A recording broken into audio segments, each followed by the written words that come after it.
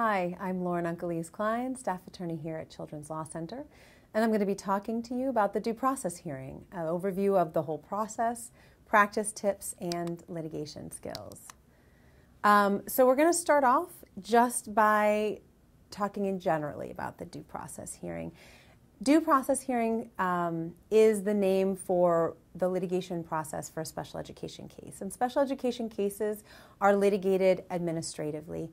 Independent hearing officers are contracted to hear all petitioner claims. In D.C., the hearing officers are contracted by the Office of the State Superintendent for Education, but they are not employed by the Office of the State Superintendent for Education. They are, for all intents and purposes, independent. In D.C., the hearing officers directly control most aspects of the case management of your hearing. They control scheduling. They're going to control whether a continuance can be granted if it's no longer than 10 business days. They're going to control things like admitting evidence, certifying witnesses, general hearing management, ruling on motions, and of course they're going to determine remedy.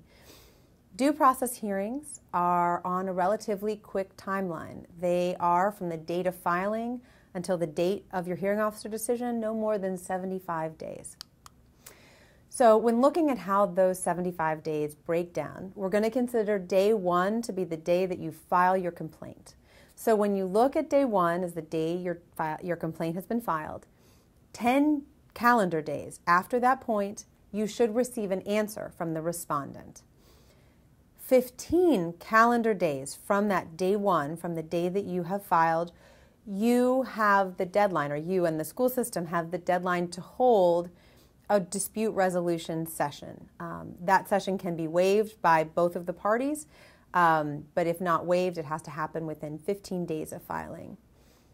The first 30 days after you file the complaint are considered under the law to be the resolution time period. The first 15 days are when you're supposed to have the dispute resolution period. The next 15 days, the law contemplates you and the school system going back and forth to try and resolve the complaint. However, this time period can also be waived by both of the parties. So if, for example, you and the school system sit down to a dispute resolution session, you're not able to resolve the complaint, and both parties agree that there is no chance of a resolution, you can both agree to waive the remaining days left in your 30-day resolution period and just move forward to scheduling the hearing.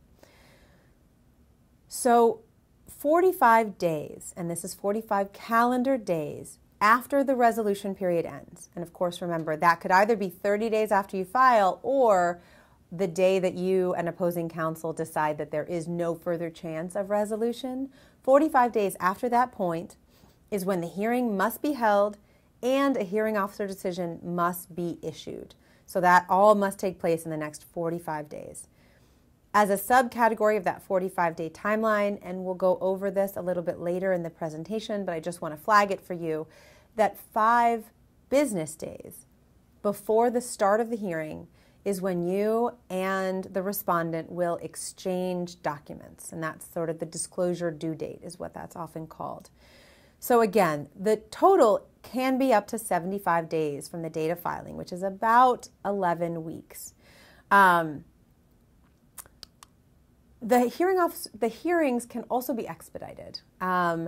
Hearings can be expedited in one of 3 ways. One is there's an automatic application of an expedited timeline when a disciplinary matter is the main issue involving the child, or when the child is, for example, currently suspended or expelled. But hearings can also be expedited when the physical or emotional health or safety of the student, him or herself, or other students, is in danger, or any other substantial justification. These last 2, there's not a lot of case law that delineates what reaches that threshold, and they are thresholds that are different depending on the hearing officer that you might be working with. From the date that you file a motion for an expedited hearing, the hearing officer must rule within 5 business days from that date. So if you file a due process complaint and at the same time you file a motion for an expedited hearing, then the hearing officer has 5 business days to either grant your motion for expedited hearing or deny it. The expedited timeline cuts the time about in half. So day 1, again, counts as the day that you file the complaint. Within 7 calendar days of the day you file the complaint, the school system has to set up the dispute resolution session with the parent. However, the school system or the respondent still has 10 days in order to file their response to your complaint. Within 20 school days of filing, and this is different, this is not 20 calendar days, it's 20 school days of filing, the hearing must be held. And within an additional 10 school days after the hearing is held, the hearing officer decision must be issued. This means that it is about 6 to 7 weeks under an expedited hearing time frame from the date that you file to the date that you would be getting your hearing officer decision. And that assumes that you file your motion for an expedited hearing right at the beginning and that it takes the hearing officer anywhere from 1 to 5 business days in order to respond. So what do you need before you file? Well, you need a bunch. You need to, number 1, understand the legal issues that are involved in your case. You want to know the facts that support each of your issue, and you want to know the facts that might harm your case. It's really important to see where your trouble spots may lie and to see the weaknesses in your case so that you can make sure that you bolster those during your prep. You also want to plan for how you're going to carry the burden on your issues at hearing. And that means you want to have a sense of what documents you're going to be using, what witnesses you're going to be calling, and whether or not you want to utilize experts as part of your case in chief. Depending on your case posture, as has been discussed in other training segments, you will have had varying degrees of contact with folks at the school, so you will have varying levels of knowledge of what information they possess and what things they might bring to the table, but those are all part of what you will be doing as part of your assessment for the strengths and the weaknesses of your case. Now, using experts, because the parent carries the burden, we often tend to use experts in our cases, and there's lots of different kinds of experts that can be used to make your case. You can use psychologists who are often evaluators, educational consultants.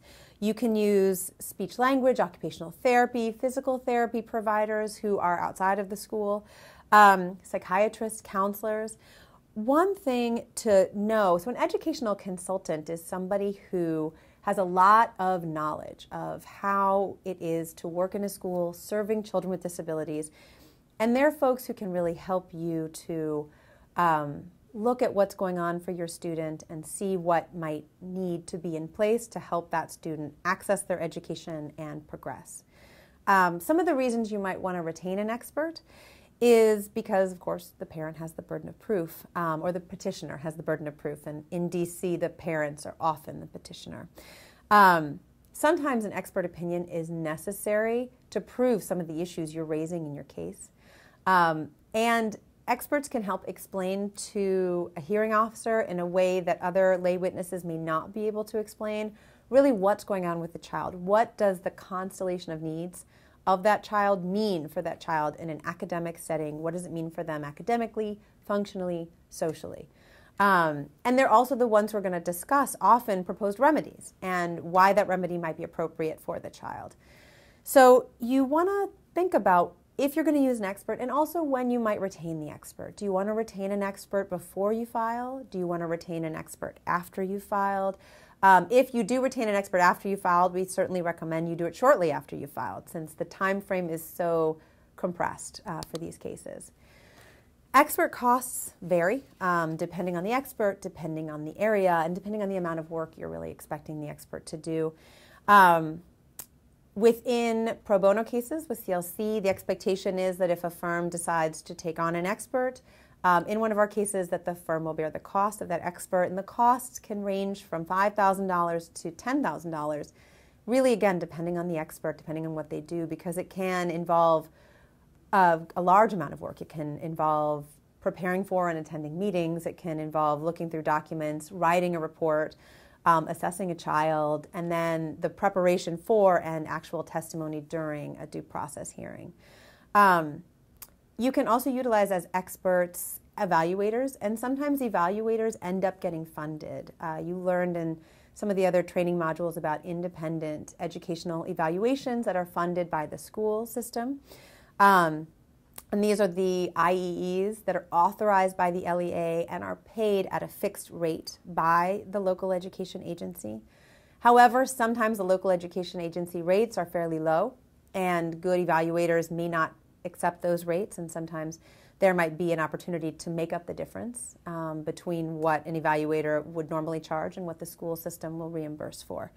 Evaluators will also additionally tend to charge extra for testimony during a due process hearing, and the hourly rates for testimony vary widely. When you look at the rules that are governing due process hearings, you're going to look at a variety of sources. So you're going to find these sources in the U.S. Code, in the CFR, in the DC municipal regulations. You're also going to look to see OSSE, the Office of the State Superintendent of Education. They are going to have a hearing officer standard operating procedures manual. What we want to flag for you is at the time of taping, this manual has a number of updates that have not been integrated into the manual. We provide you copies within the CLC materials. You can also find them on OSSE's website. But what's really crucial is that you look at both the standard operating procedure document, but then look through all of the updates that have been provided for the standard operating procedure manual, because they have not actually been integrated into the manual itself. For example, there have been 2 separate updates to the rules for expedited hearings. Both of those you'd be expected to know about. Neither of them have been placed into the actual standard operating procedure. They have been released as part of a policy bulletin. And those are all, again, in the CLC materials you receive from us. They are also on the web. The other thing we wanted to make sure that folks who are watching this know is that though at this time the standard operating procedures have not been integrated into the DC regulations, we've been informed that that will be happening soon, and when that does happen, we'll be sure to update you. So now that you have all that information, you move on to actually filing the complaint. And so the question is, who can file? Of course, the parent can file, and the parent is the parent as defined by law. So it can be a parent, it can be a guardian, it can be a surrogate parent. And they can file complaints regarding any matter involving the denial of FAPE and their child.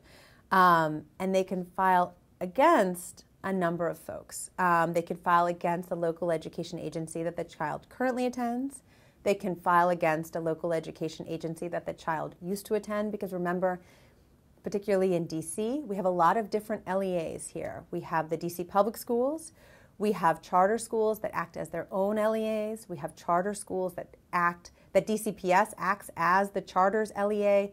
And so you might be filing against multiple LEAs in one complaint because a child has attended multiple schools during the time period that you are writing on in your complaint.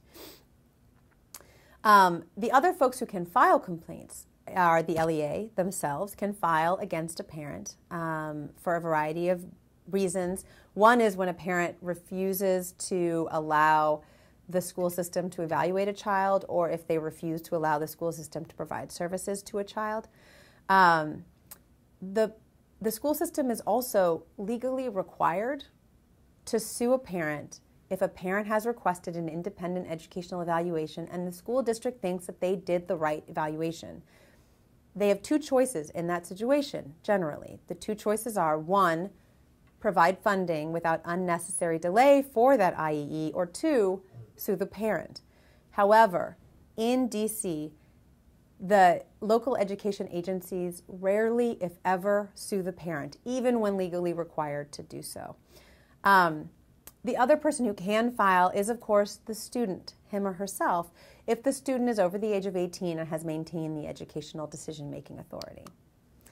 So parents file in a wide range of situations, but they file when a local education agency has failed to, for example, identify the child, provide appropriate services to the child, evaluate the child timely or appropriately, whether they failed to even write an IEP or write an appropriate IEP or implement an IEP, or whether the school district has failed to act at all in any capacity. The parents can also file against the state education agency. And again, in DC, that's OSSE, the Office of the State Superintendent for Education.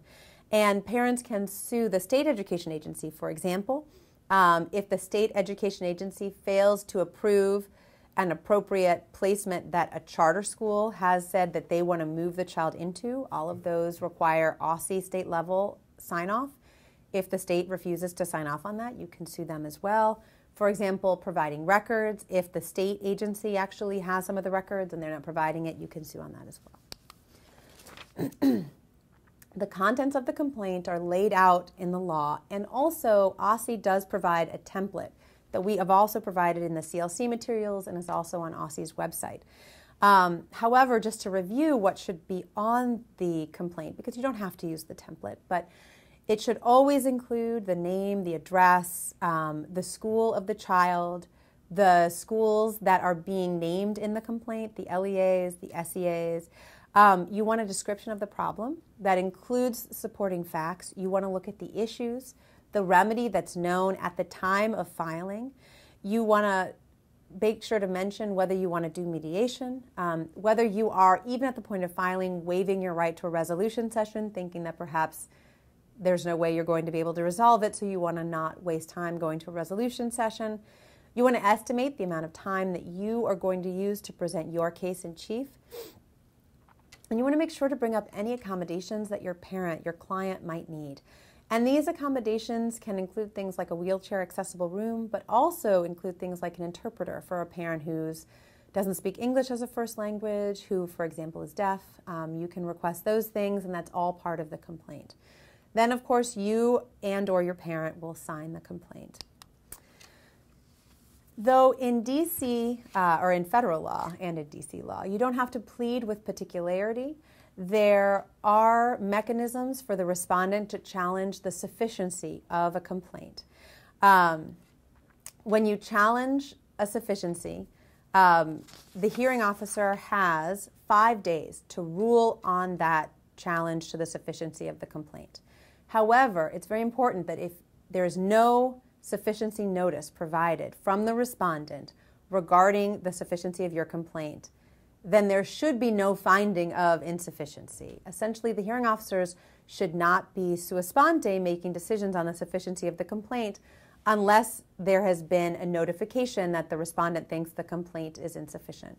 However, different hearing officers feel differently about this, and some hearing officers do sua sponte make decisions regarding sufficiency. The one thing to remember is that if there has been a notice of sufficiency and the hearing officer has 5 days to respond to that notice of sufficiency, there's no time built in there for you to have a right to respond. So if you want to respond, you must do so quickly before the hearing officer comes up with their decision on the sufficiency of the complaint. There's also in federal law and state law here in DC, statute of limitations on IDEA claims. The statute of limitations can be found in 2 separate places, but both places lay out that the alleged violation must not have occurred more than 2 years beyond the date that the parent knew or should have known of the issues underlying the complaint. There are statutory exceptions to this. One is the LEA's specific misrepresentation that they solved the issues underlying the complaint, and the other is the LEA, the local education agency, withholding information that would be important for the parent to even know that they needed to file a complaint. The bars for these are very high. The case law is fairly complex, and you are always welcome to reach out to your CLC mentor if you're coming up against a statute of limitations issue in order to figure out where the lay of the land is on that locally. The other exceptions to the statute of limitations are found in case law, the continuing violation doctrine and equitable tolling. Now, continuing violation doctrine has in most cases been disputed in terms of whether it applies to IDEA cases. However, there are some areas where it's not in dispute that it does apply. And that is to say that it is applicable, still strongly applicable in limited situations. So for example, if you have a client whose child was evaluated in 2006 and there was no reevaluation in 2009 when the triennial should have been evaluated, and it's now 2012, that violation, the failure to conduct triennials, remains. It's not that complaint or that particular issue disappeared after 2009 because it's beyond the scope of the statute of limitations and because continuing violation doctrine wouldn't apply. In that case, because there's a continuing violation to fail to evaluate, the continuing violation does in fact apply. So when you fill out your complaint, you want to lay out the facts. You want to describe the child using really concrete examples to give the hearing officer a real sense of who that child is. You want to give an overview of the relevant school history, then that's the school history relevant to your complaint, not necessarily relevant to your client or relevant to the child. And you want to cite to evaluations that describe the child's needs. That may be something that you want to include. And you definitely want to include compelling case facts. But you always have to remember that you want to pick your facts judiciously. You don't need to describe all of your facts. You don't need to lay everything out for the hearing officer and for opposing counsel. Sometimes including too much information in the facts section can actually harm your case down the line as witnesses for the other side read your complaint, know exactly what facts you're going to be pulling out, and find ways to explain away or minimize those facts. The other thing you're definitely going to want to highlight in your complaint are the legal issues. You always want to highlight the overall issue of a denial of FAPE, and then you want to go into the specific areas that are impacted, the specific denials under that penumbra of FAPE. There are a number of examples we've provided here, certainly, and these are sort of the big areas: child find, failure to timely or fully evaluate, failure to develop or to implement an appropriate IEP, failure to provide an appropriate placement. Those are the sort of specific things you're going to be listing in your complaint. What you need to remember, though, is all alleged violations, all of these issues, you must, in your case in chief, be able to tie them specifically to harm, to how these things harm the child. It's not something you necessarily need to have completely laid out when you file, but you want to make sure that you've alleged in the facts section that there was harm to the child so that you can make sure to present that information when you present your complaint. The next thing that you're going to focus a lot of time on is your proposed remedy. It has to include the remedy, but it's the remedy that you knew about at the time that you filed. This is not set in stone, nor should it be set in stone. You can request anything necessary to ensure the provision of FAPE for the child. Now, if at this point you're unsure of the exact nature of the remedy that you're seeking, so for example, if you're looking for compensatory education to get that child back to where they would have been had the school system not denied them FAPE for years in the past, but you're not 100% sure what the child needs because your expert hasn't completely come up with the plan yet, you just need to make sure that you mention compensatory education and speak in broad terms about what you want. You can always come back and add more information to the remedy section at a later point. Some of the examples, we provide you some examples of things you might want to ask for as a remedy. For example, if a child hasn't been identified, of course, one of the remedies you want is to identify the child as a child with a special need. You might want to ask for different services be added to the IEP or additional services be added to the IEP. You might want to request that the LEA fund evaluations or that the LEA fund transportation to and placement at a non-public school if there's no placement within the district that can meet the child's needs. And then, of course, compensatory education. Now, compensatory education is a very contentious area of the law. Compensatory education is often called comp ed, and I may refer to it like that throughout the training. And it is the remedy for the past denials of FAPE. So in DC, compensatory education must place the child where they would have been but for the denial of FAPE. It cannot be an hour-for-hour adjustment. So, for example, the child missed 20 hours of speech and language services because the school system failed to provide it. Therefore, the child needs 20 hours of speech and language services. It must be particularized to the child. Now, sometimes an hour-for-hour calculation absolutely works for the child, but you need to make sure you have some witness who can testify about why an hour-for-hour calculation is exactly what's going to place this child where they would have been but for the denial of FAPE. The key case here is Reed versus DC, and we provided you the citation, and I think the case law is also in the materials that we provide you. But comp ed can be quite creative, and it can include a whole host of things. It could be tutoring, it could be additional therapy, speech language, physical therapy, occupational therapy. It could be transition services for an older child who may be transitioning out of special education soon. It could be vocational services, it could be mentoring, and it could also be concrete things like software or hardware, technology, assistive communication technology, things like that. So comp ed, you have to really parse out comp ed in your case in chief when you're thinking about how to present it. So you want to ask yourself, for the time period in question, what should the IEP have looked like? What should the placement have been? What kind of services should the child have been getting? And had everything been appropriate, where would that child be at the point that you're filing your complaint? Then, once you've established that, then you start talking about what does this child need to get them up to that point. And then you want to definitely, as you're thinking about filing and after you filed and you're putting your case in chief together, you want to consider some of the key questions that you're going to be asking folks to ensure that you get answers to all of these questions and lay out a full and complete accounting of where the child would have been and what they need to get there. So, in terms of some tips we have for drafting the complaint, one, obviously be persuasive. The other, clearly always review this with the client before you file. It is a great way for you to make sure that it's laid out. It's a great way for the client to make sure they know everything that's being raised in the complaint. And it's also that last vetting where you can really raise issues, or your client can bring up issues that maybe didn't make it into the complaint. If there's some of the timing things that are a little bit off, your client's going to be sometimes in the best position to be able to let you know where changes might need to take place. You want to make sure that you consult federal and DC law to make sure that you've alleged all the issues that you could have alleged within this complaint. When in doubt, please be overly inclusive of legal issues. And one of the examples we provide here is that if you are raising an issue about a child's placement, you always have to raise an issue about the IEP that was in place during that placement.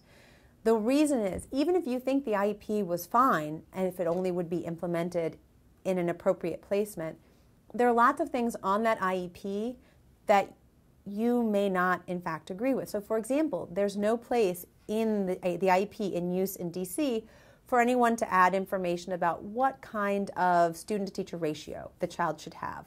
Should the child be in a class of no more than 10 or 12 students, or can the child learn in a classroom of 30 students with the appropriate supports? That information you can't capture on the IEP. And so if you have a child who cannot learn in a classroom with more than 12 students, and the IEP doesn't capture that, you need to be able to challenge the IEP on that front. Then you also want to make sure that your remedy addresses the client's needs and the client's goals. The response to the complaint, there doesn't need to be a response to the complaint in all cases, but the only time that there doesn't need to be a response to the complaint is if the respondent had provided proper prior written notice, utilizing all of the aspects of prior written notice as discussed in the law regarding the issues that you are raising. So, if the respondent has failed to issue prior written notice that addresses all proper, and again, legal prior written notice, and that addresses all the issues that you raised in your complaint, then the respondent must file an answer to your complaint. The response should include an explanation of why the LEA decided to take the actions they took or why they decided not to take the actions. Other options that they considered taking and why those other options were not taken, whether they relied on an evaluation, a procedure, information that was provided by team members and what information was provided, and then other factors that might have been relevant to either the proposed remedy or the refusal to move forward on a change. So what this all means is that the response has to provide the parent notice. And that response has to provide the parent notice not only on what areas the respondent proposes to defend on, but also the general basics of why and what areas they're defending. Why are they defending this particular issue and your claim about the denial of FAPE? If they fail to properly respond to your complaint and you raise that as an issue with the hearing officer, you have to make sure that you raise it as part of the greater harm to your client in terms of preparing their case in chief and the harm that is to your client and to the child when no proper notice is being provided. You can amend the complaint, but it's important to know that if you amend the complaint, in general, it's going to start the timeline over again. So from the date that you amend the complaint, once that complaint has been amended, that becomes day one. So if you amend the complaint later on in the process, that's going to elongate the process, the whole process. Let's say you amend the complaint on day 45, well, suddenly that becomes day one. And then it's 75 days from that point of amendment to where your client is going to receive a hearing officer decision. DCPS may argue, just so you know, DCPS may start to argue, and other LEAs may argue, that if you want to bring up facts not alleged in the complaint with specificity, you must amend the complaint. It is our contention that that's not true. As long as a fact supports an issue that you've already raised underlying the complaint, you should be able to raise those facts. We don't have to file with particularity. The law does contemplate that the amendments have to happen when you're raising new issues, not when you're raising new facts. And so that is an argument that you may need to be prepared for if you're raising issues, if you're raising facts that you didn't discuss with particularity in your complaint. This particularly comes into play when you have facts that have come up since the filing of the complaint. And those are things that you might want to argue stay out entirely, that the complaint is the four corners of the complaint, that nothing that happened since the filing of the complaint is allowed to come in. Just know that if you're making those arguments, sometimes those rules can be applied very strictly to the petitioner, but are applied more loosely to the respondent, particularly where the respondent tries to tie actions into a proposed remedy that they have to the denial of FAPE. They are often able to get that information in. So you may amend the complaint only if certain areas are covered. So you may amend the complaint if the other person consents in writing and is given the opportunity to resolve the new issues that you are raising in the amendment. Or the hearing officer can, over the other party's objection, allow the permission to amend the complaint. And the amendment must be filed no more than 5 business days prior to the hearing. So that also tracks with the disclosure deadline that we'll talk about here in a moment. The other party can consent to waiving starting the timeline again when you amend the complaint. However, that is, in our experience, unlikely to happen. Now, motions can also be filed as part of due process complaints, and sometimes some cases have a very robust motions practice prior to the hearing being held. You can file motions. The SOP allows motions to be filed, and the SOP does not, and the SOP is the standard operating procedures. The standard operating procedures does not specify exactly what motions can and cannot be filed. So we provided you some examples of motions that can be filed. For example, a motion for default, a motion for summary judgment, a motion to admit facts not in evidence, a motion requesting a notice to appear if you want to compel a witness to appear. You can also submit Federal Rules of Civil Procedure, Rule 8D motion using all arguments that were not specifically denied have been averred, or a directed verdict or a verdict on partial findings for administrative hearings. One thing to note is that particularly with motions for default, summary judgment, those are very high standards. In particular with a motion for default, if you want to see how high the standard for a lack of a failure to litigate, you can look to Massey versus DC, which is a case that really lays out just how far a school district must go to not litigate a case in order to qualify for a default. As you're moving through the timeline, you're going to be invited to a dispute resolution session. The dispute resolution session is an opportunity to meet with a local education agency or agencies that are the respondent on your complaint to try and resolve the issues raised in the complaint. Just so that you know, although the law calls them dispute resolution sessions, DC Public Schools calls them resolution meeting sessions, RMSs. These meetings take place within 15 days of the date of filing. They are not mandatory, but only if both parties have agreed to waive the right to have the resolution session. If one party waives the right to have a resolution session, but the other party does not, then the resolution session must go forward. The folks who are involved in the resolution session are the parent, the IEP members who have particularized, specialized knowledge of the facts that underlie the complaint. There has to be someone from the LEA there who can, in fact, resolve the complaint. They have to have authority to resolve the complaint. And there can't be an attorney from the LEA unless the parent brings an attorney with them as well. The one really important thing to remember during a dispute resolution session is these are not confidential settlement discussions. Anything that is discussed during a dispute resolution session is fair game to be brought up during the hearing, so make sure that you treat them accordingly.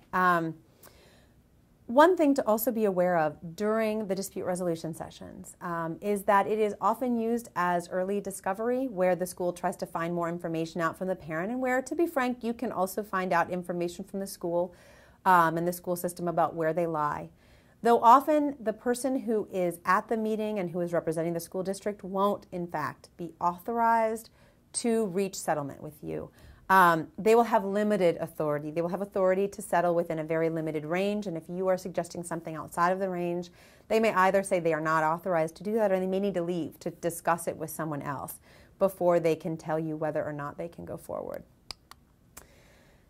So we wanted to talk a little bit about the realities of resolution sessions. Resolution sessions are really meant for the parties to come together to discuss and to come to resolution so that there aren't so many due process hearings involving children with special needs. However, that doesn't always happen. If a resolution is not reached, now if the parties agree that no resolution is possible, you sign a sheet that gets sent to the hearing officer, and the hearing officer starts that 45-day litigation period, and that's when you hold the hearing, and then the hearing officer decision has to be reached at the end of those 45 days. If one party believes that a resolution can be reached, even though the other party is convinced there is no chance it's going to happen, that full 30-day resolution period remains open. Typically, if everybody decides that no resolution is possible, you sign a form at the meeting that gets sent to the hearing officer. Sometimes that doesn't happen, but if everyone has agreed to it, you can always reach out to the hearing officer and include the opposing counsel on it, just to let the hearing officer know that the parties have agreed that no agreement can be reached. If a resolution is reached, that resolution actually takes the form of a settlement agreement here in DC, and that's a settlement agreement that's signed by the parent and by the LEA representative. The agreement, like contracts in the District of Columbia, can be voided within 3 days of having been signed. And the settlement agreement actually contains a great number of the boilerplate language that you might find in settlements further down the line in litigation. One thing that we do want to make folks aware of, though, is that there has been some problematic language that's being included, the problematic boilerplate language included in these settlement agreements. And this is language that we do recommend that you talk through with your client, and that if it doesn't suit your client's ultimate goal to accept the settlement agreement with that language, then you need to reject the settlement. The big one is that there is now standard language that says that signing the settlement agreement settles all claims that your client raised in the complaint or that they could have raised in the complaint at the date of filing. So essentially what it's saying is the settlement agreement goes beyond the four corners of your complaint into any area that might possibly have been an area that you could have raised. This becomes problematic if, for example, your client has requested an independent evaluation and all you filed on is an independent evaluation because the school system has failed to either provide authorization or has failed to file suit against your client to prove that their evaluations were sufficient. And so you find yourself affirmatively filing just to get an evaluation. Well, there may be other issues in line, but you need that evaluation before you can go ahead on those issues.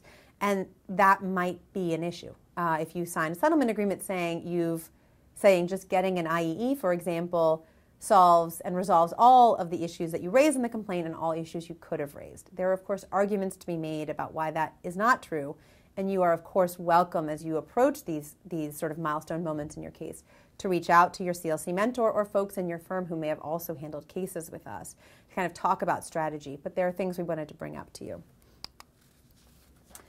Mediation is also a possibility within these cases.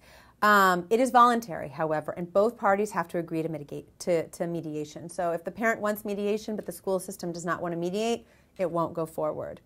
It is available prior to filing. So you can file a complaint only to have mediation. You don't actually have to file a due process complaint. You can just file a request for mediation. And you can file for mediation after your due process complaint has been filed, even if you haven't asked for it within that complaint. If mediation goes beyond the 30-day resolution period, then it actually tolls that additional 45 days to litigate and have the hearing officer decision issued.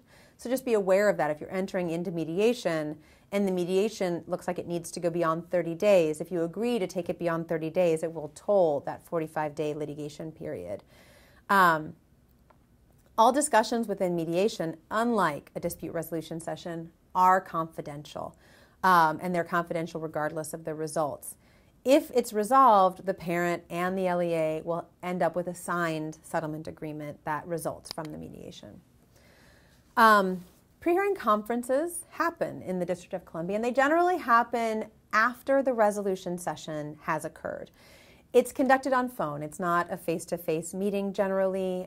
It's generally between the hearing officer, opposing counsel, and you. And it's going to cover a range of issues. Before the pre-hearing conference is held, you will likely receive an email outlining the issues that the hearing officer expects to discuss at the pre-hearing conference, and that way you can prepare for it.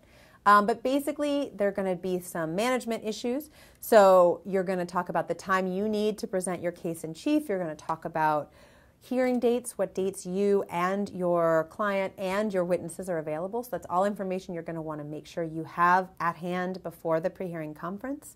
You're going to talk about disclosure dates. It becomes tricky, for example, when there's federal holidays. You just want to make sure everyone's on the same page with disclosure dates. And there may be some other deadlines. So, for example, the hearing officer may decide that they want motions filed prior to the disclosure deadline. So they may set some internal deadlines for when things need to happen that go beyond the scope of what the law sets up for timelines. The other thing that the pre-hearing conference is often used for is to review and to narrow down the issues that were raised in the complaint. And they're also going to talk about what evidence you might be bringing, including witnesses, whether there's filing preferences. These are some of the nuts and bolts. You know, does the hearing officer want you to file disclosures via fax? Does the hearing officer want you to FedEx them overnight? Do they want you to hand deliver them? Do they want them tabbed? How do they want them numbered?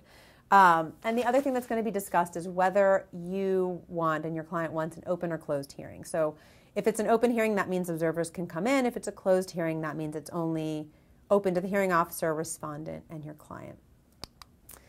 When you're preparing for the pre-hearing conference, you're going to want to review the issues to be discussed, which is what the hearing officer will send you beforehand. You want to review your complaint, read it, know it, be able to talk about it cohesively. You want to know your issues, and you want to know all of your issues in particular, particularly because hearing officers may want to narrow the issues, and you really want to keep them as broad as possible to ensure that you can present the most robust case in chief you can. You also want to know the law, though generally you're not going to be arguing legal tenets during these pre-hearing conferences. Sometimes they do devolve into legal arguments, particularly if there are outstanding motions where you've already filed a motion. You may need to orally re-argue that motion during your pre-hearing conference, and so you're going to want to know the law underpinning that motion. You're going to want to know some of the major things that might come up, for example, statute of limitations issues and things of that nature. You also want to have thought about any motions that you might want to file, because you may need to give the hearing officer notice of those motions so that the hearing officer can set timelines so that you can file and then the school system can respond. giving the hearing officer enough time to make a decision prior to the hearing. You also are going to want to know your witnesses and know your evidence. This is an area where there is definitely a disparity between a petitioner and a respondent.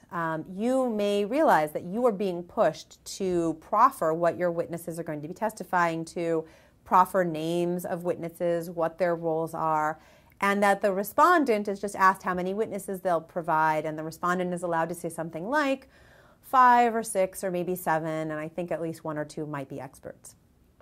Though you may lose the battle, we definitely encourage you to push for specifics from the respondent on who they're planning on calling as experts, what area those experts are going to be certified as experts in, and make sure that you have as much information as possible going forward, because you don't want the respondent to be able to use the pre-hearing conference as also a free moment of discovery.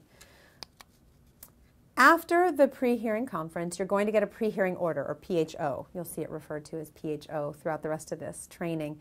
The pre-hearing order is going to give you usually about 3 days to respond. So you want it, when you get it, you want to read it, and you want to read it carefully.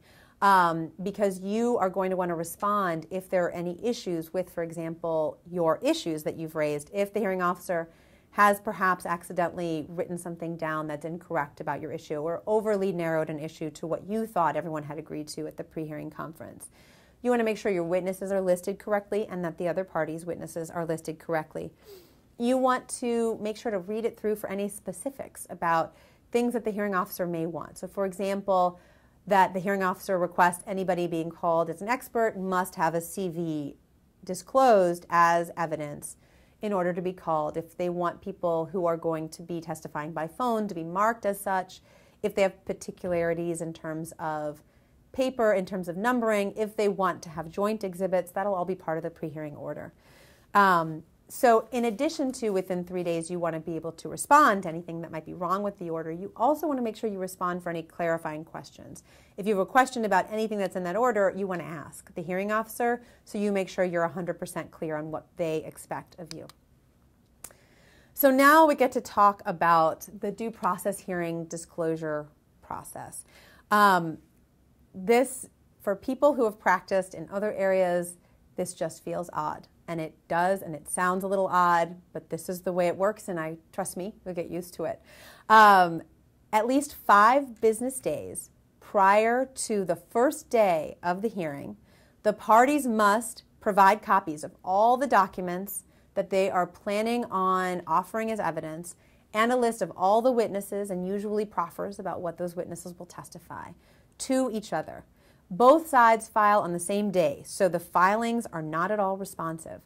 And most motions also must be filed by this time period, by the 5-day disclosure time period. So unless there is a legal requirement, and we'll talk about those in just a second, about what should be disclosed, you really have total control over what information you are going to disclose to the other party. Now, ostensibly, most of the information is already going to be in the possession of the other party because much of it is school records that you've already gotten from the schools. But because of what we talked about in a different training, where all the school records are kept in varying paper files, in varying electronic files, sometimes your opposing counsel may not have access to all the documents you've been able to pull out from the school system. So you really have to decide what you're going to disclose, what's helpful to your case, what might be harmful to your case that you don't want to disclose, or what might be harmful and you want to disclose it and sort of rip it off quickly like a Band-Aid so you can diffuse it easily. There is no other discovery within due process complaints, within this administrative hearing. The disclosures are it. And so that is why it's so important that you make sure you organize your disclosures and think about them, but it is also why folks who have litigated in other areas where there are responsive, there's responsive discovery that goes back and forth are a little bit surprised at what happens at the hearing. So when you're looking at what documents you want to choose for disclosure, you really want to start out by being overly inclusive. So you want to just put in everything you might possibly want to have in evidence, everything you might possibly have as a witness refer to, or things you want to refer the hearing officer to. And then once you have that list, you want to start thinking about what witness information, you want to start winnowing them down to say, well, this one has so many positives but a number of negatives. Is this repetitive? Is there a better way for me to get this information on the record? And then, does it contain so much harmful information that whatever benefit I could get out of it would not, in fact, benefit my client's ultimate goals? The law requires you to include, and this is really the only requirement within the law for what you must include in your disclosures. You must include any reports or documents that you expect your expert to rely on to formulate the basis of their opinion. So if they're going to talk about their opinion about what the child needs, and they referred to certain documents, those documents have to be in evidence. Additionally, if you have an expert that has written a report, that report has to be in evidence. Other than that, you can choose what you want in terms of what you're going to disclose. You should definitely consider including any IEPs from the relevant time period or from just before the relevant time period to kind of set things up for how things were for your client's child at the time that you're starting the complaint. You also want to include any relevant correspondence with the local education agency. You want to include records requests if, for example, you're raising an issue of a failure to provide records. You want to look at meeting confirmation information, meeting note addendum, other advocacy letters that you've written to the school. You also want to make sure that you include the proof of receipt for any document that you've sent to the school to make sure that it's clear that they received it. And then, of course, any other documents that are useful or supportive to your claims. When you're organizing the disclosures, you want to include a cover letter, and the cover letter is going to have a list of all your witnesses with the proffers and how to reach those witnesses. It's also going to include information about who might be called as an expert, who might be testifying by telephone, and then a list of all the documents that you are disclosing and plan to enter in as evidence. If you're having an expert witness, you want to make sure that you've got a resume, and the most updated resume is, of course, the best. And you want to make sure that you disclose that and list that as a separate document to be entered in as evidence. You also, want to make sure that if, for example, you want to reserve the right to call opposing counsel's witnesses as your own, you can put that in the cover letter as well. Impeachment documents are interesting in due process complaints, and each hearing officer handles this slightly differently. Technically, of course, you don't have to disclose a document that you're going to use to impeach someone, because impeachment documents are not being entered in as evidence. They're just being entered in to impeach the testimony of someone who is providing information on the record. However, not all hearing officers allow non-disclosed documents to be used for impeachment. The other thing to know is that even if you don't want that particular document in as evidence and the hearing officer allows you to use it as impeachment, the hearing officer may sua sponte just allow that document in as evidence, and so will order it to be entered into the record, and then it will become part of the permanent record, even if you perhaps didn't necessarily want it to be in there. In terms of the nuts and bolts, sort of the mechanics of delivering disclosures, so all your exhibits have got to be numbered. The hearing officer may not request that you number pages in a particular way, though we always recommend that you actually have some kind of pagination, because it can be very difficult where you have, for example, 20 or 30 or 40 or 50 documents, and one document has 7 pages and one has 12 pages, and you want to be able to refer someone to a particular page within a particular document. It helps move your testimony along if you're able to refer them to a specific page number, rather than telling them to count sort of from the start of the document. Turn to P27, count 7 pages in, look halfway down that page. So we definitely recommend that you do some sort of pagination, even if the hearing officer hasn't requested it. In terms of service, you should serve the respondent first. So your disclosure should go first to the LEA, who is the respondent in your case. And you can hand deliver it, or you can fax it under the standard operating procedures. You may have been able to work out ahead of time that opposing counsel will accept a faxed PDF copy, but that would have to be something you worked out ahead of time, and something that's in writing, and something that's been communicated to the hearing officer. You want to make sure that you serve the opposing counsel first, the respondent first, and then you want to make sure that proof of service is attached to the disclosures that you then provide to the student hearing officer, and those are to the student hearing office.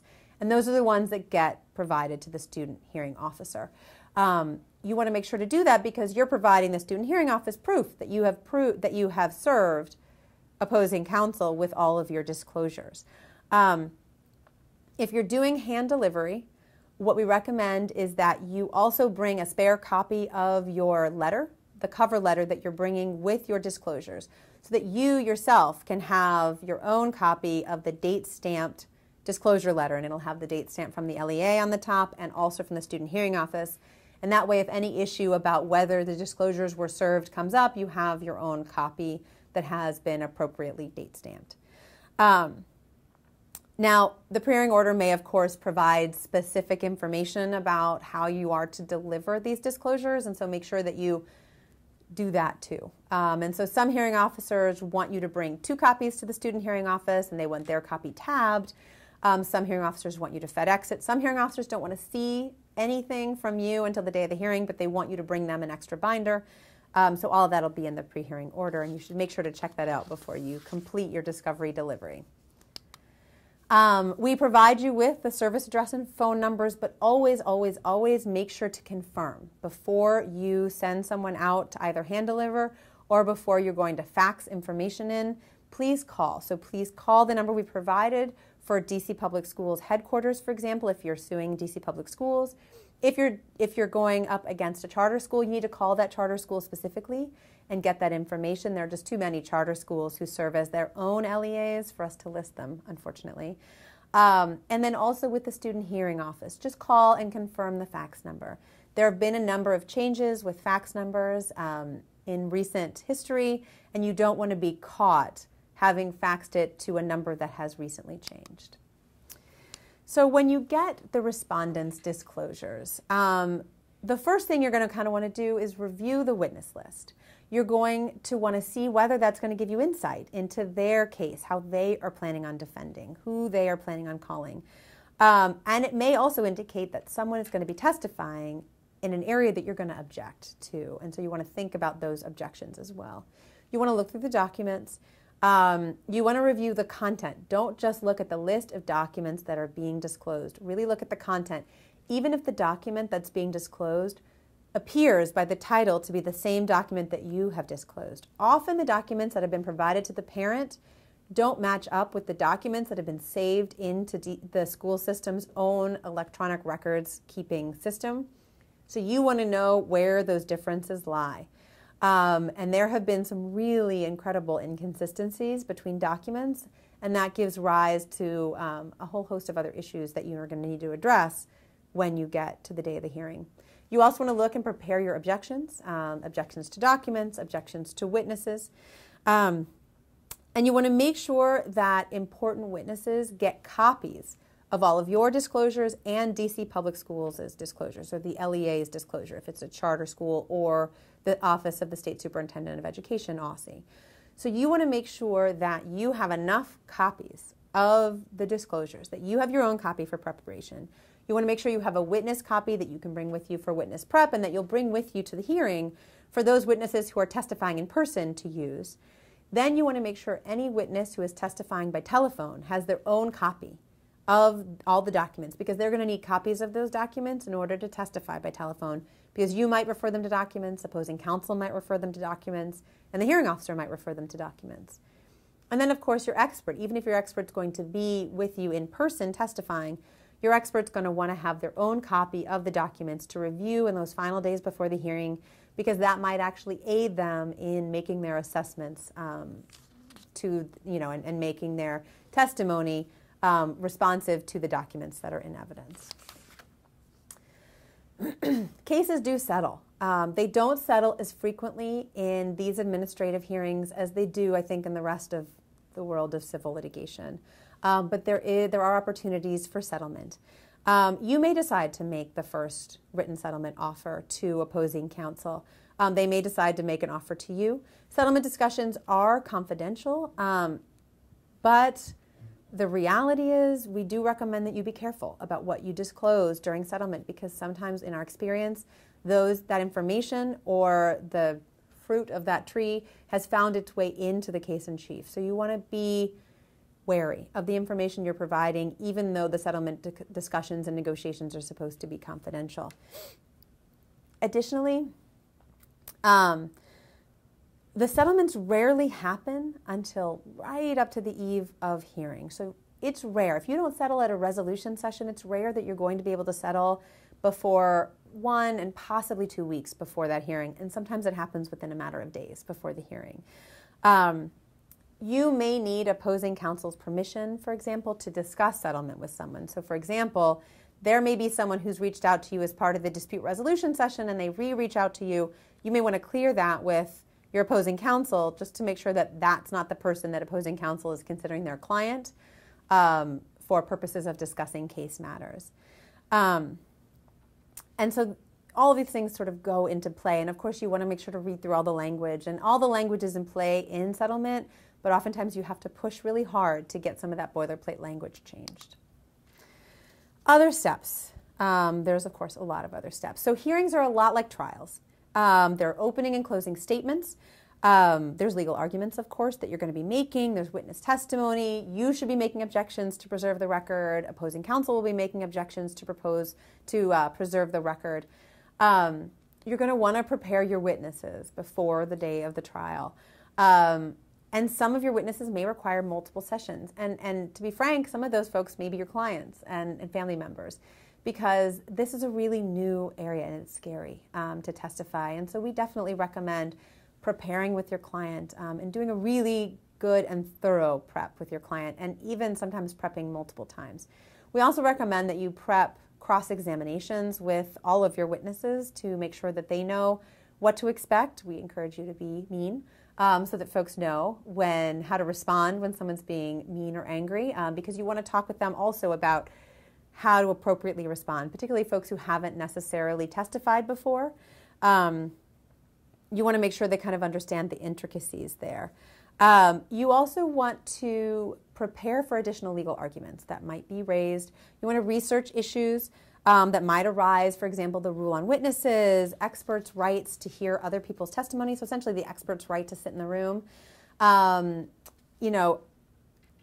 Opposing counsel may attempt to limit your ability to enter information into the record, and you want to anticipate that and then anticipate the responses you're going to need to provide if they're going to object to some of your documents.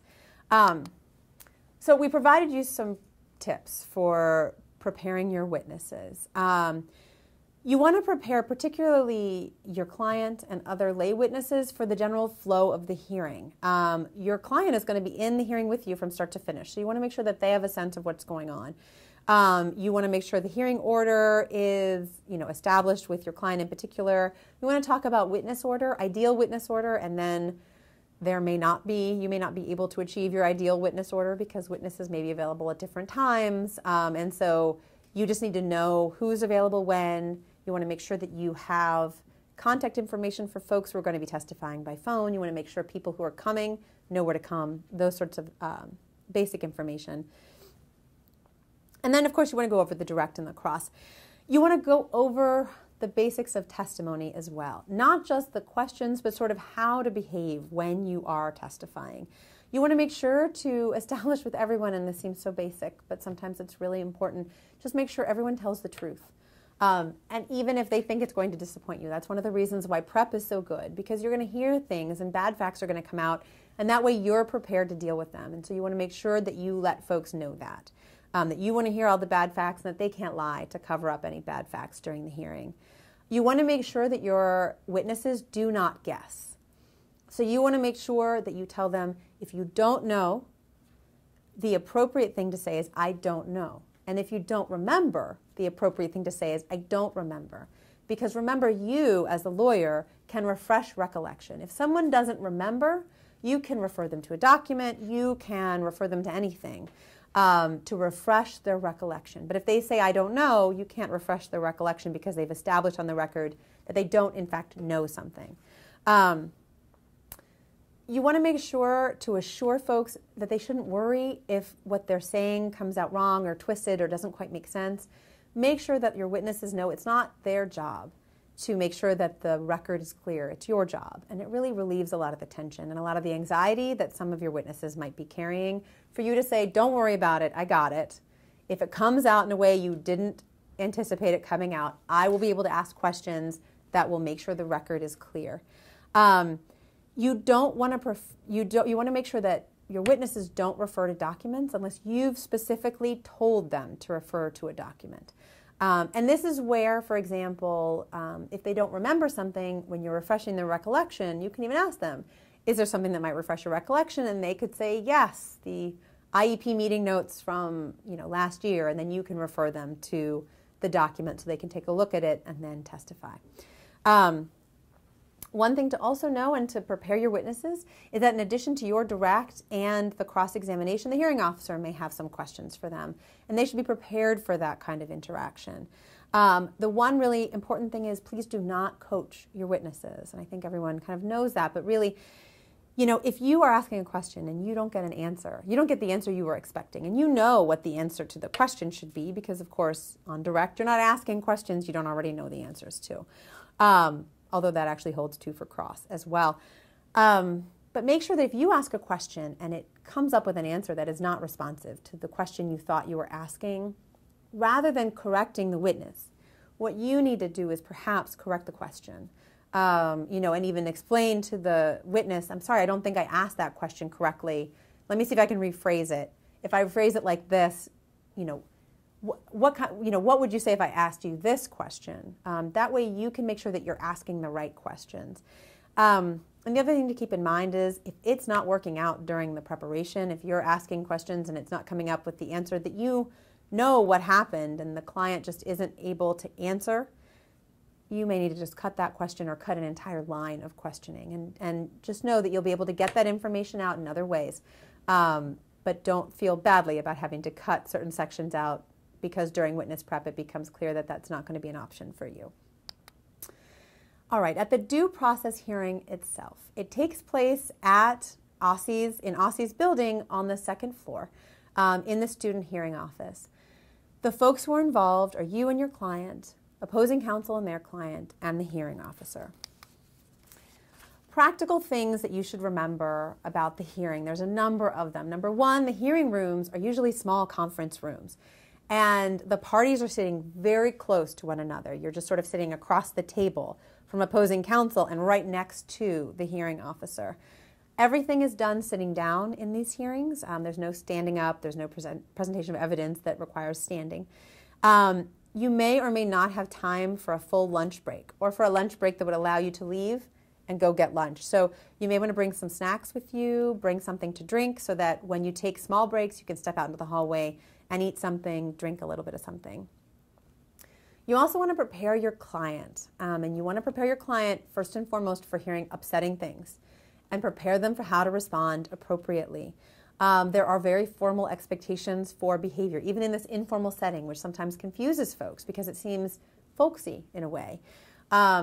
Make sure your client knows that they cannot respond, for example, directly. If opposing counsel says something your client does not agree with, your client cannot respond to opposing counsel. Your client cannot respond to the hearing officer unless the hearing officer has asked your client specifically a question. You also want to establish how you and your client are going to communicate during the hearing, and that might be writing notes back and forth. However it is, you want to make sure that your client has access to you during the hearing, for example, so that they can let you know if a witness for the respondent is not telling the truth and it's not in an area that you all had discussed before, things like that. If they have a question, you want to make sure that you maintain those lines of communication open. Phone witnesses, you want to prepare your witnesses and also ensure that the respondent's witnesses are testifying in a room alone with no one else. They can have no documents in front of them except the disclosures, and they have to keep the disclosures closed unless they've been asked to open them. So they can't have their own notes, they can't have their own documents. Even if their own documents are the documents that were disclosed, they can only have the disclosed documents. They can't have their own copies in front of them.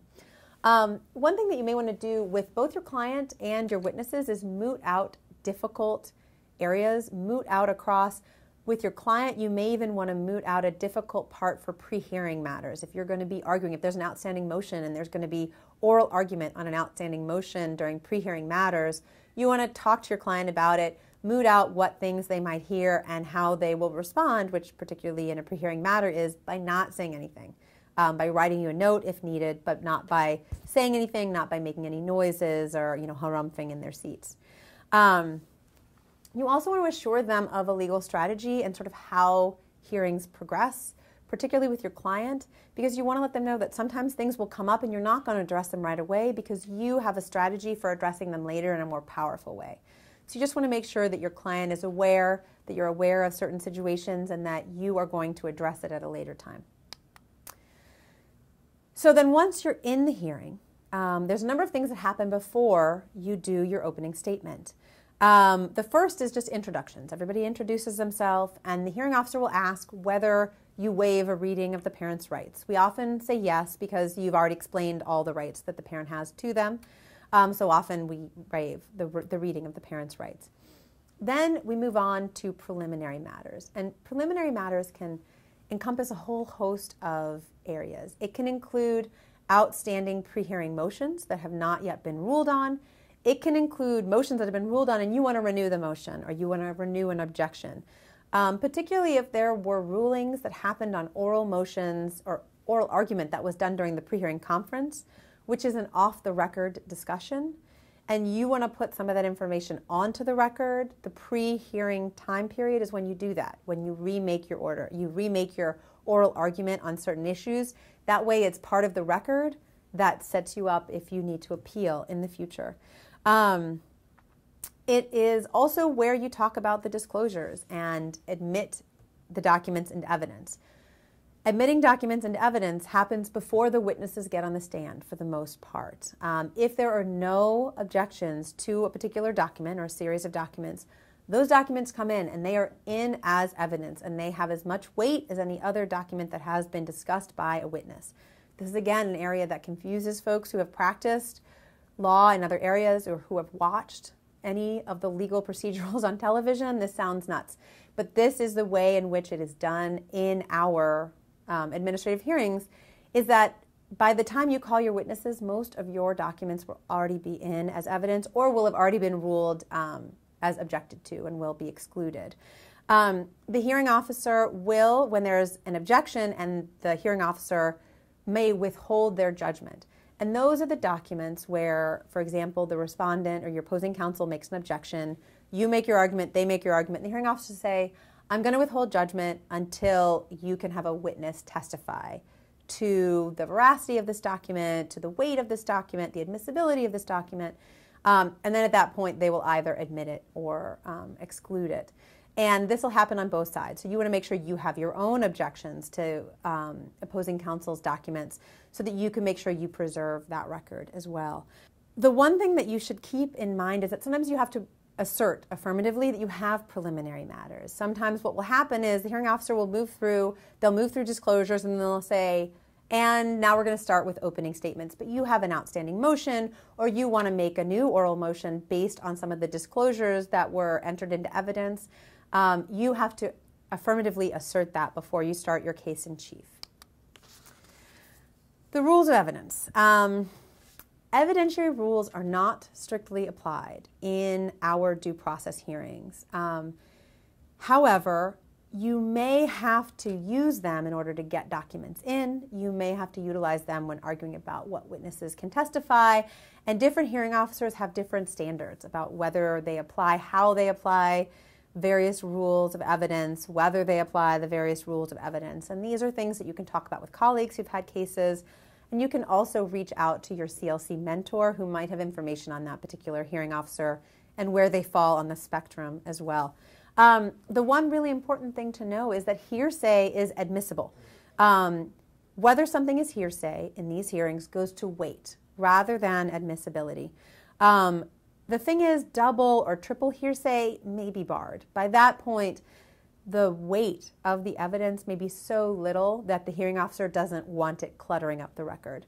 Some of the useful hearsay that gets in is, for example, your letters, your advocacy letters to school members. to schools or to particular members of the school, client or paralegal statements about what happened at meetings, because when people are testifying, folks can testify about what other people said at meetings, and you can utilize that in these due process hearings to prove your case. There is some evidentiary law, though, that you definitely want to review, even though, again, the rules of evidence are only loosely applied. You definitely want to review the qualifications for an expert. Wagman is the law of the land here in the District of Columbia, and you want to make sure that you have reviewed that so that you can make that argument. And this is something that's really important for you because you're going to probably have to fight out, do a little battle to get your expert in after voir dire, but also because this is something that you may need to explain to some of your experts. You may be working with an expert, for example, a speech and language pathologist or a psychologist who has not testified in these kinds of hearings before. And they might have a different idea of what it means to be an expert. An expert in the professional sense is different than what an expert in the legal sense means. And it's very important that you explain this to folks that you're calling as experts, because otherwise they might be very reluctant to call themselves experts or to allow themselves to be called experts by you. So you really want to break down the Wagman standard, which is essentially that the person has knowledge not generally available to the trier of fact, and that would be helpful to the trier of fact in coming to a final conclusion. And it's a very different standard. So you don't have to be published, you don't have to be considered an expert in your field. You just have to have the kind of training and experience that provides you knowledge not available to the hearing officer in the normal course of the hearing officer's business, and that would be helpful to the hearing officer to hear in order to make a decision. You also want to make sure that you have down when expert witnesses can in fact give testimony to issues of ultimate fact, when lay witnesses can give opinion testimony, weight versus admissibility kind of across the board, and then the exceptions to hearsay, because sometimes you're going to confront a hearing officer who may declare that something is hearsay and the weight is so little in their mind that it shouldn't be admitted, and you can argue one of the hearsay exceptions, which then raises the value of that piece of evidence and can get it in. Your case in chief starts with your opening statement. Oftentimes, the respondent will hold their opening statement for their case in chief. They won't give it right away. Your witnesses are then going to go, after you provide your opening, you're going to provide witness testimony. You may need to account for your witnesses' availability. So you may not be able to present your witnesses in the ideal order. And there may be some timing issues, and those are things you can talk about with opposing counsel beforehand. You can talk about it in preliminary matters. But you just need to know when your witnesses are available so you know when to call them and can kind of move through everybody as quickly as possible and most efficiently. You're definitely going to need to voir dire your expert witness unless there have been stipulations to the expert witness being an expert in the area that you're asking. Of course, the ancillary issue to that is you need to make sure that you know what you're going to qualify your expert as an expert in. Witnesses, of course, can testify by phone. But again, if you haven't identified a witness as testifying by phone, you may be barred from calling someone by phone. So that's why it's really important that you need to make sure you note who might be testifying by phone in your disclosures. The respondent's witnesses will then go. So after you close your case in chief, then the respondent has an opportunity to give an opening. Sometimes they do, sometimes they don't. And then they present their witnesses. Not all of the witnesses that are listed may actually testify. So you may get a list of 10 witnesses, but only 4 end up testifying. That may be something that you want to talk about prior to in the preliminary matters, because you might want to have them proffer which of the witnesses they've listed are actually going to testify. For example, if you get a list of 20 witnesses, you absolutely want a proffer. If also they have witnesses listed in the alternative, so-and-so, you know, the principal will be testifying or the assistant principal. By the time the hearing starts, they should know which of those people is going to be testifying, and you can ask them to proffer at the beginning who will be testifying specifically. You also want to make sure before the hearing starts that you've prepared objections to some of the witnesses particularly. So for example, sometimes what you'll see is a witness will be listed, for example, the special education coordinator or designee. You should be prepared to object to anybody who has not been specifically listed as a witness or someone who is being called to testify about an area as a designee for someone that they don't actually have that content knowledge. So, for example, the special education coordinator or designee is listed. You object to the designee status. The respondent successfully says, no, I'm going to have the speech and language pathologist testify as a designee, and then you can prove that the speech and language pathologist doesn't in fact have the knowledge that the special education coordinator has, so can't in fact be the designee. So you can't have, for example, the speech and language pathologist testify about speech language pathology in place of what a special education coordinator would testify to, or in place of what a teacher would testify to. Once all the witnesses have testified on the record and you've closed your case in chief and the respondent has closed their response in their case as well, then we move into closing arguments. The closing arguments, what's really important to know is you may be providing closing arguments within minutes of the close of the case. So you need to make sure that you have your closing prepped and ready to go before you enter the room to start the hearing. Sometimes they do allow additional time to prep. You can get 15 or 20 minutes to prep day of. Sometimes hearing officers will request written closings, though there are certain things that come with written closings, for example, page limits, that sometimes for particularly long hearings or complex hearings are not necessarily something that you want to have to deal with as you propose your closing arguments. But that aside, when you give your closing argument, you want to make sure that you include references to relevant legal cases. You want to make sure that you also provide copies. Now, this is going to sound strange, but if you are bringing up case law that is not well-known case law or something that you've discovered in your research, you're going to actually want to bring copies of that case law to the hearing, because when you reference that case, the hearing officer may stop you and say, I'm sorry, I'm not familiar with that case. That way you can just pull it out of your bag and say, I have copies for you and opposing counsel, would you like copies? I know that sounds odd, but that does happen, and in fact it helps move things along more quickly when you're able to provide actual copies of the law to folks in the hearing room. You also want to incorporate what's happened in the hearing in your closing. There will be lots of admissions that you didn't expect that happen. Your witnesses may say things that you didn't anticipate that they said that you need to address in your closing.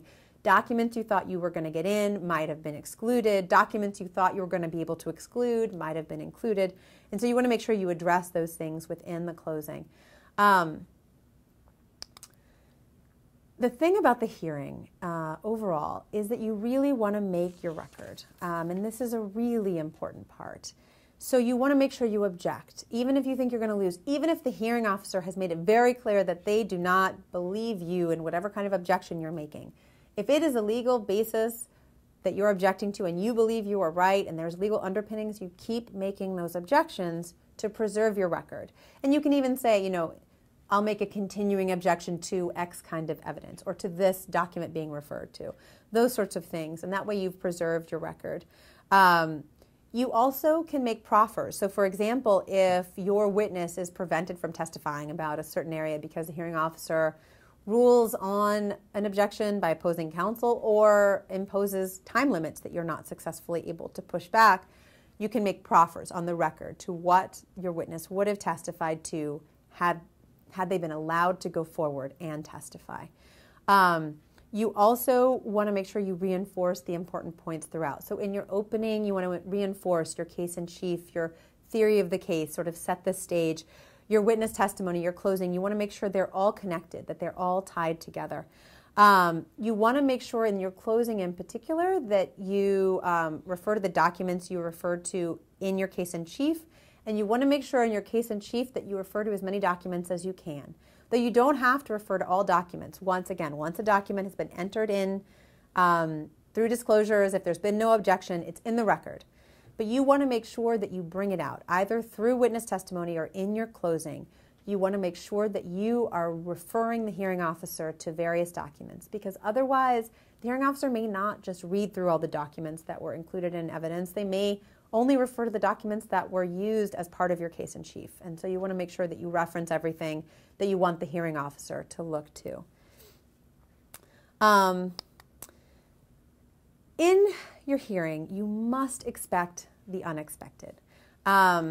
Not all hearing officers are going to allow a standardized presentation of your case, so you have to be able to respond to changes in witness order, to changes in lots of different other orders, to rulings on motions, to withholding a ruling on a motion that really should be ruled on before you present your case in chief until after you've presented your case in chief.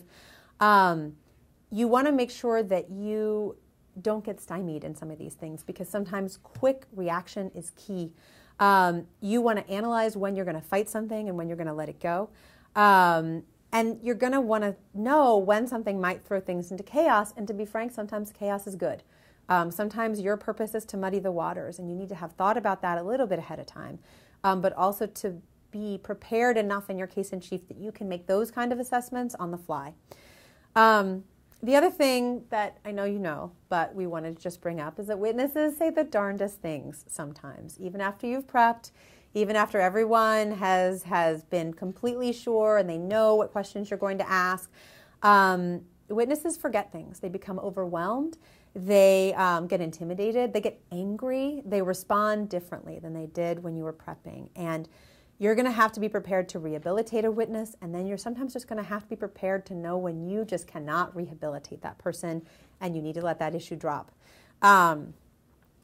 You can sometimes utilize opposing counsel witness statements to bolster your case, and that is sometimes an added benefit. Often opposing counsel hasn't necessarily prepped as much with their clients and with their witnesses as you have. And so sometimes their witnesses also say the darndest things, and you can utilize that to support your case in chief. After your hearing has closed, sometimes there are post-hearing filings or motions that are still expected. Sometimes the hearing officers request them. Sometimes you actually request them because you don't feel a hearing officer has fully heard you on an issue, and you request time to present a post-hearing brief on a particular issue that is in contention. It may also be in an area that wasn't covered in the hearing. So for example, if you don't have time to do a written closing, or if you don't have time to do oral closings, but you don't want to come back for example, a third or fourth day of a hearing, you can agree to do written closings. There may be affidavits that the hearing officer requests that they want submitted after the case is closed. Hearing officer decisions are issued only after the entire record has been closed. So that includes not only the closure of your case in chief and the respondent's case, but also if there are any post-hearing motions or closing statements that are going to be written and submitted, the hearing officer decision will not be issued until after all of those motions have been submitted to the hearing officer and reviewed by the hearing officer. The HOD, the hearing officer decision, will be issued, and it will have all the identifying information pulled out. So it will be essentially redacted, a redacted hearing officer decision, because all of the hearing officer decisions are put online. And in order to protect the confidentiality of the parties involved, particularly the students and their parents, all identifying information is removed. However, you will know it's your hearing officer decision because it will have your name on it, and there'll be an addendum on the side that will identify all the witnesses and the student involved. All hearing officer decisions are issued within 75 days of the date of hearing, unless there's been a change to the timeline. And again, the change of the timeline could be to shorten it if the resolution time period was shortened. It can also be to elongate it if there's been an amendment that has elongated the time period, or if the parties have agreed to do a continuance to allow, for example, for written closings. The hearing officer decision is going to outline facts. It's going to outline the issues. It's going to outline whether you, as the petitioner, have met your burden of proof.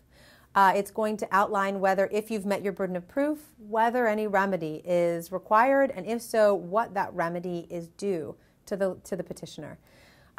You want to make sure that you review this decision with your client. So you want to read it to yourself first, and then you want to make sure to review it with your client afterwards to ensure that your client understands exactly what that hearing officer decision says and what it means for them. You may also, after the hearing officer decision has been issued, even if you've prevailed, you may be required to help implement the remedies that are outlined in that hearing officer decision. And we can help you with that. So for example, your client may be awarded tutoring, and you may not know where to look for a tutor, and the school system may have offered tutors that don't seem reputable or do not seem to be able to meet your client's child's needs. You can always reach out to your CLC mentor or other folks in your office who may have handled cases with us in order to find out who might be able to implement that and how you can move that process along. You also may be in contact with the school if, for example, you've argued for a new placement and you've won on that placement issue. You may be the one communicating with the placement just to let them know that that you have prevailed, so that they know to get ready to get the child into their classes and into their schedules. You may also need to deal with issues of transportation in terms of getting the child to, for example, therapy, if transportation has been awarded, or getting the child to a new placement. That ends this section about litigating. Thank you so much again for considering taking a case with us. We look forward to working with you. And if you have any questions, feel free to reach out to CLC or any of our mentors. Thanks.